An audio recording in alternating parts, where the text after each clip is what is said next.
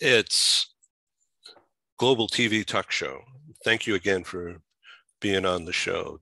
Today is 15 July. The year is flying by, isn't it? I think the Earth is actually spinning faster than it did last month. You know, Wouldn't surprise me. My hair is getting whiter and whiter day by day. Our special guest today is in the Detroit market, and here's Barbara Bolt. Hello. Hello, Ed. Thanks for having me. Thank you. Now, why don't you say what your primary business is? I know it's communications with a laser focus on international executives. You're right. I'll give you my little elevator pitch here. Yes. I help non-native English speaking executives and managers acquire the leadership communication skills they need in English to either rock their role or advance to the next level. Rock their role. I love that. So that's an elevator pitch. Yes. It's a very brief one. Yes. Yes. So I had a speech coach on my show a couple of years ago, and she told me that I needed to come up with a slogan, and you ought to be able to explain whatever you do, and you do a lot, she says, but you ought to explain it in 7 seconds. That's quick. I don't know how long I just took. It was longer than 7, but I wasn't counting. So she says, you don't know what you do you? She said this to me. Now she's and I are friendly. And so I said, okay, tell me. Right. He says, you bring people together. 7 seconds. It's fewer. So she says, you got to come up with something sexier. Okay. Yes. So you say, we are link makers. There you go. LINK hyphen MAKERS, and then trademark it. So I did that day. Wow. So cool. Now you'll be seeing that. Okay. Hey, what do you do? I'm a link maker. Huh? Oh, you do LinkedIn? Oh yeah, that's it. Yeah. So it starts a conversation. Right. Definitely. That's what you want. So sure. You should narrow that 20-second commercial that you just did down to 7 seconds. Well, try 11. Thanks, Ed. You're giving me a few extra seconds there. Well, it's true though, because concise and memorable is what you want to be when you speak. And because I work with people whose first language isn't English, that always ends up being a mouthful. Non-native English speakers or people whose first language isn't English. And I've never come up with a really concise, sexy way of communicating that. So it's like shining shoes. I mean, you can do it the long way. You can take the brush and slap on the paste. There's different ways of doing the same old things. This is true. And so it's a matter of, well, it's like, for instance, when I talk with international people, they always want me to slow down. Yep, definitely. Right? Now, why is that? It's because you would probably want them to slow down if you understood their mother tongue too. It's the ear. It's what we're accustomed to hearing. And if we're not accustomed to hearing even an accent, it can be very difficult for us to catch the sounds. Interestingly, some people have a harder time with that than others. It was interesting to me when I lived and worked in Italy. Italian is a phonetic language. What does that mean? It means that what you see is what you say. It's pronounced very similar to the way the word is spelled. Well, but not chow, like CHOW. That's a little bit of an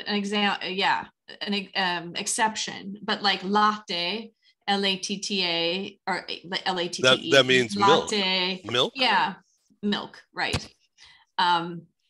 So it has to do with the number of sounds a language has in it. Italian doesn't have that many sounds, especially vowel sounds. I can't remember the exact number, but there are 5 basic vowel sounds, and then there are a few diphthong sounds.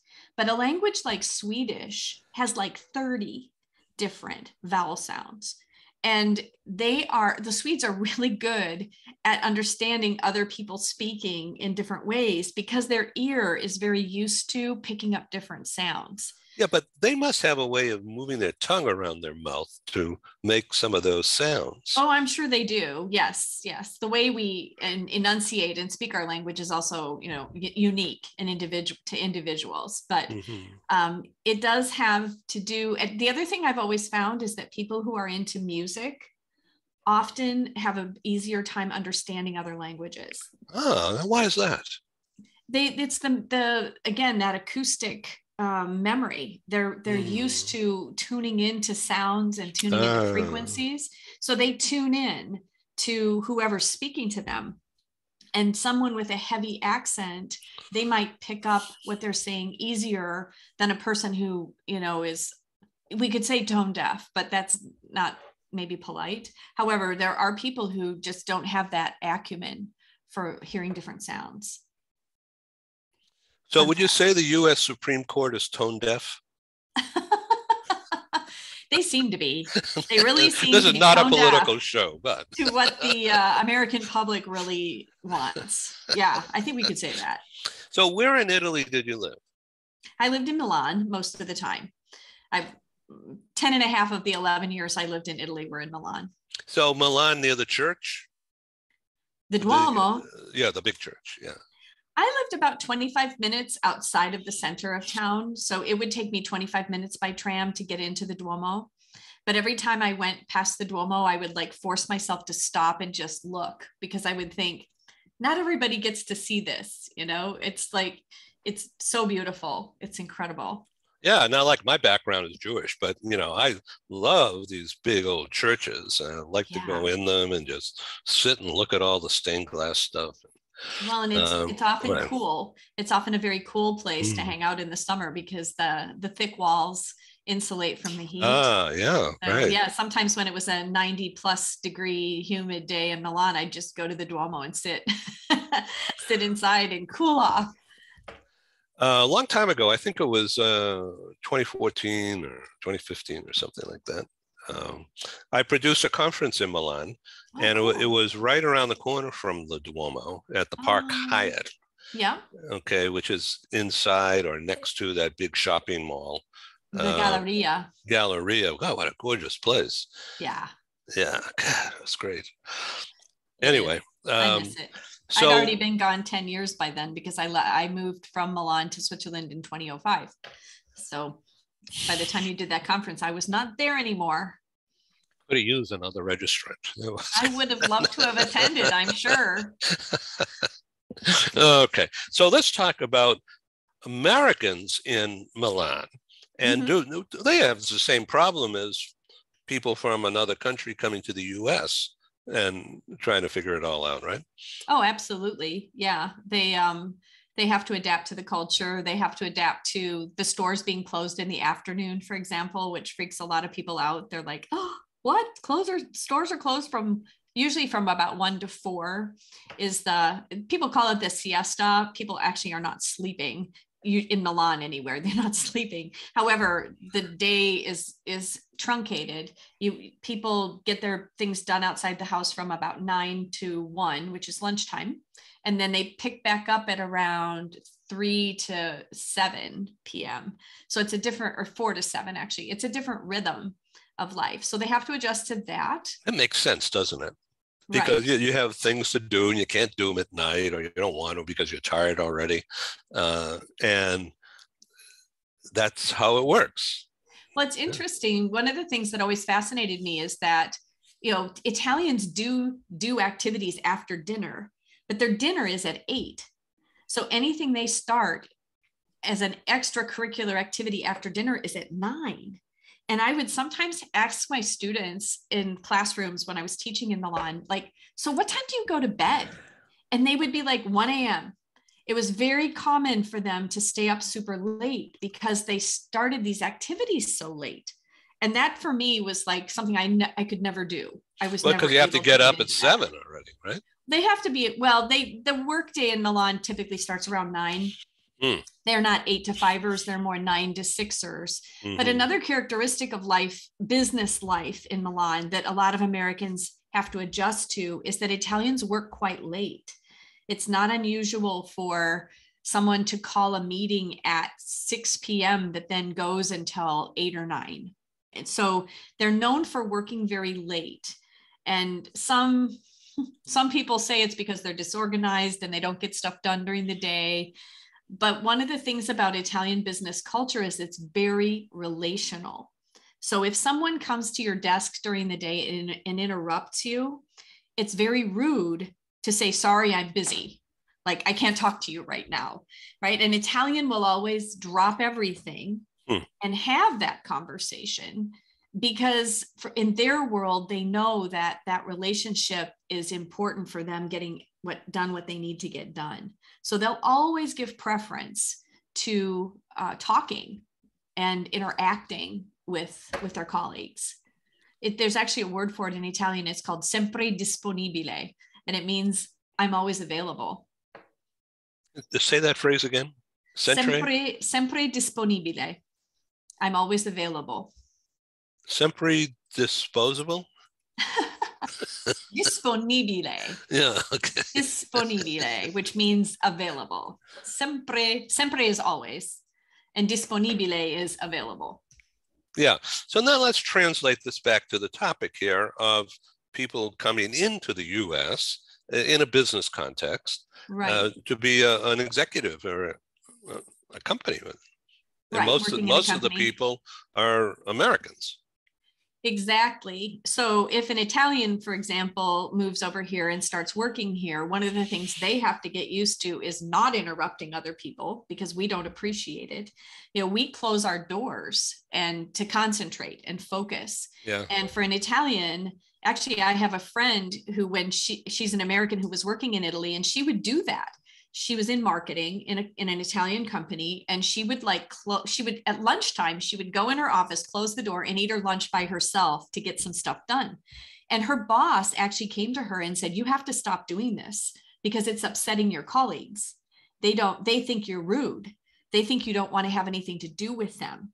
So she learned that lesson, America to Italy. But an Italian might come over and be surprised that people are eating at their desks, that they're not taking time to have lunch together and to discuss and have a conversation.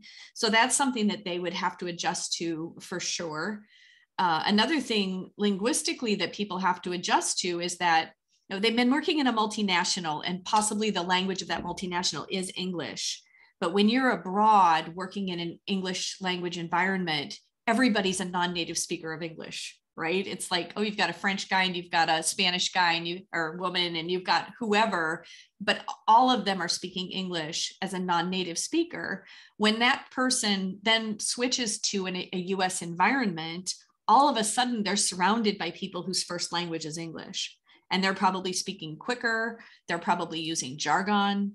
They are probably being, not being explicit enough for the non-native English speaking person to pick up on what's really going on and what's being discussed.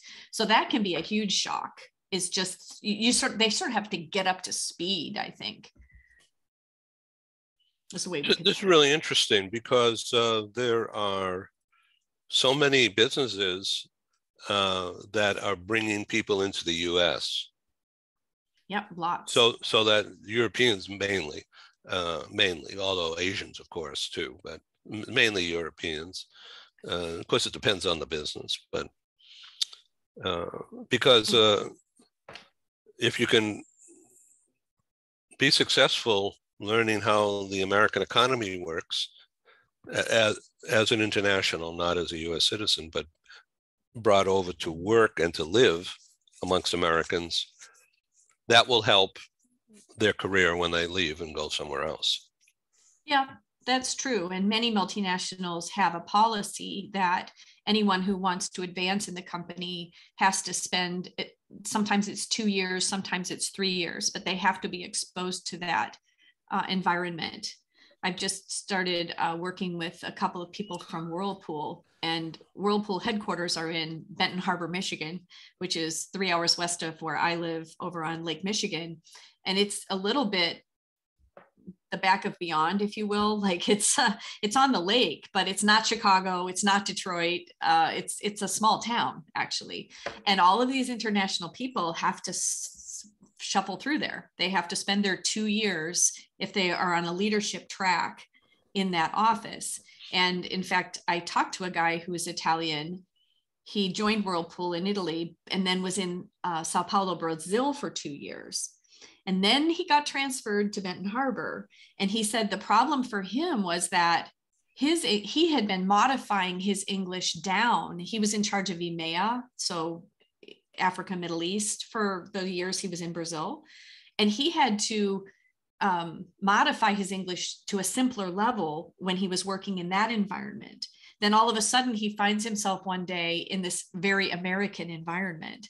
And he said, I really feel like I need to brush up my English and, bring it up to speed again, because this is a whole different environment. Well, it's a farming area then, isn't it? Rural. Well, I don't know if you'd call Benton Harbor rural, because it's not very far from Gary, Indiana, which is highly industrial, but it is, it's not big city. Let's put it that way. It's a smaller city for sure. And Whirlpool is king there and has been for many, many years. So it's in some ways, it's like the Whirlpool town, but it isn't close to anything. Like Chicago, probably to drive into Chicago is 2 hours. Yeah. To get to Detroit is 3. So it's just a bit off the beaten path, I guess I would say. So let's talk about that now, okay? Get these highly educated, sophisticated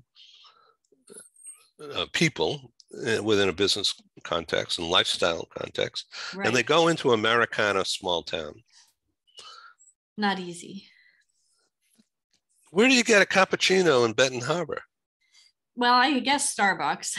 I'm sure they have a Starbucks, but you're right. I think some people do find it. Some people may like it. Some people may find themselves in this more small town environment and think, wow, I love this. This is really cool. But I've talked to a couple of people who don't find it that way. They're just like doing time. They feel very uncomfortable there. And I think they hope that they can travel a lot, that they aren't there so much. One woman I've been talking to, I know she's in Milan right now for a while, and maybe that Italian gentleman has to, travel around the world for his role. So I think they hope they don't have to spend a ton of time, but sometimes people with families actually like it because they find that small town vibe really great for the family. Yeah, it'd be a safe area. Hopefully. Yeah, hopefully. Yeah, interesting.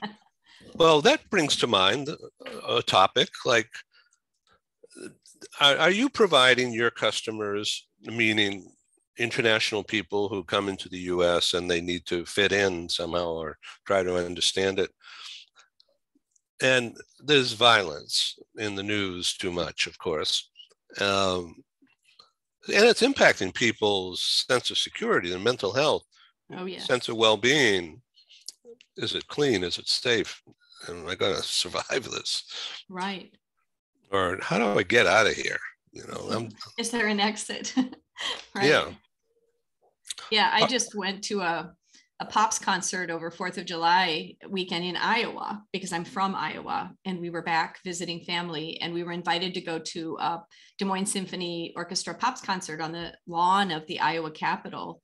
And it occurred to me, I actually thought, maybe, active shooter. I mean, it's weird that something that is so quintessentially American, like a Pops concert for the 4th of July, is something that you would actually think, my gosh, it could happen here. You don't know.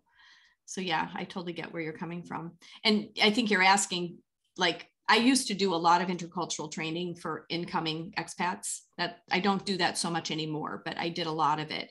And I actually researched gun ownership, for example, in Michigan, as opposed to in other states. I would try to help people understand the Second Amendment, why we have this issue, How scared should they be? I remember a Chinese family once asking me, we want to go camping in northern Michigan.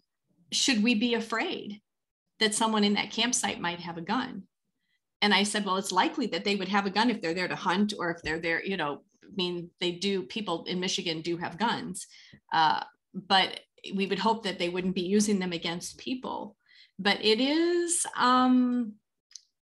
it's culturally all cultures are complex and difficult to explain, but that part of the American culture is challenging.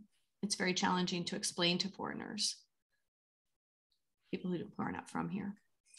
Boy, it's taking my breath away thinking about all this stuff here, and what people have to go through. It always amazes me that people want to become a citizen.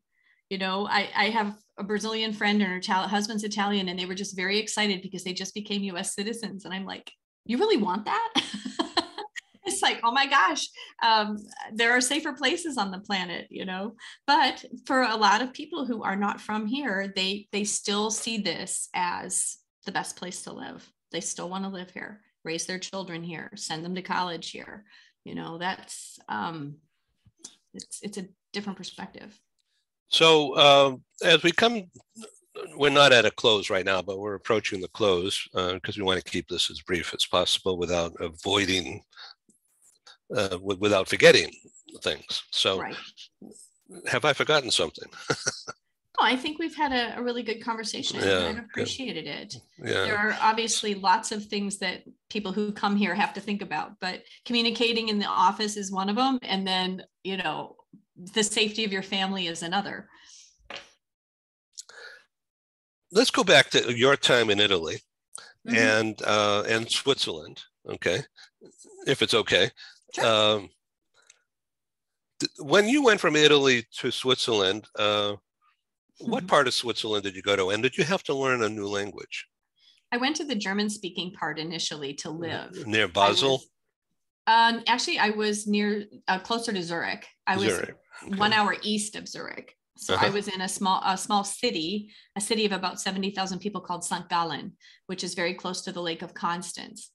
And of course, the language in the German-speaking part of Switzerland is German, but it's Swiss German. And I had studied German at school. I actually took 5 years of German between high school and college. But Swiss German is so different from Hochdeutsch or German that it was very confusing. And it was linguistically complicated because the Swiss typically don't like to speak German, even though they learn it, because that's all their schooling is in Hochdeutsch, or standard German. But at home, and even in school to some degree, they speak Swiss German. And they're not very willing to speak German. So I would try to speak my high German with them, like if I were in a store or something. If they knew English, they would immediately respond to me in English. If they didn't know English, then they would start to speak in high German, but then switch to the dialect, sort of even unconsciously after a few minutes. And then I was lost again because I understood, I could probably at the time understand 60% of what was said in high German. When it would switch to Schweizerdeutsch, it went down to 30%. I mean, it was way lower. So that was complicated. It was difficult. Well, it's fascinating, isn't it? Everything's so localized. Switzerland is very local. Everything's very localized. So do you think people from that area, for instance, when they come into the US, is it high American or low American to be in Benton Harbor?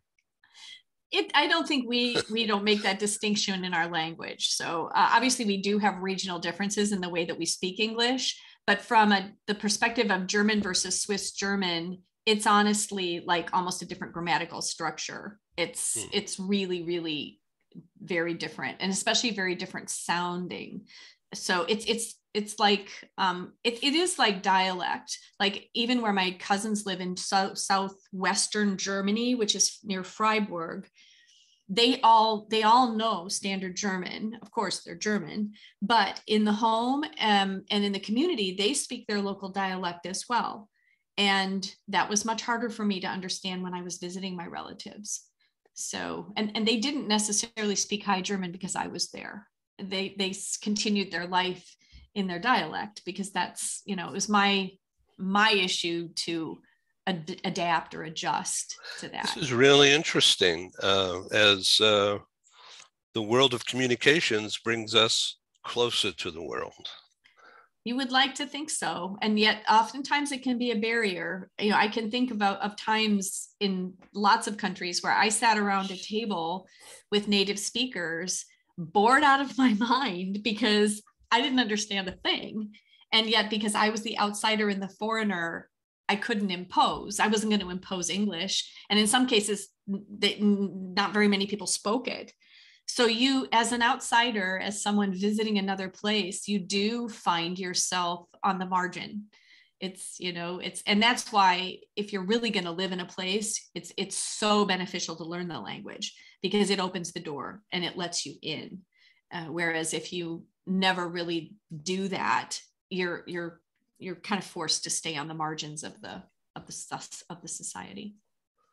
So this is BOLDT Global, Barbara BOLDT. And check it out. What's your website? BOLDTglobal.com. Thanks Very concise. Thanks for being part of Global TV today. Thank you for having me, Ed. And come on back in August if you have time. I would love to. Okay, great. Let's continue this series. Absolutely. Sounds good. Okay. Thanks so much. See you on the trail. Absolutely. Bye-bye. Ciao. Ciao, ciao. I'm trying to hang up here. 1 second. You want me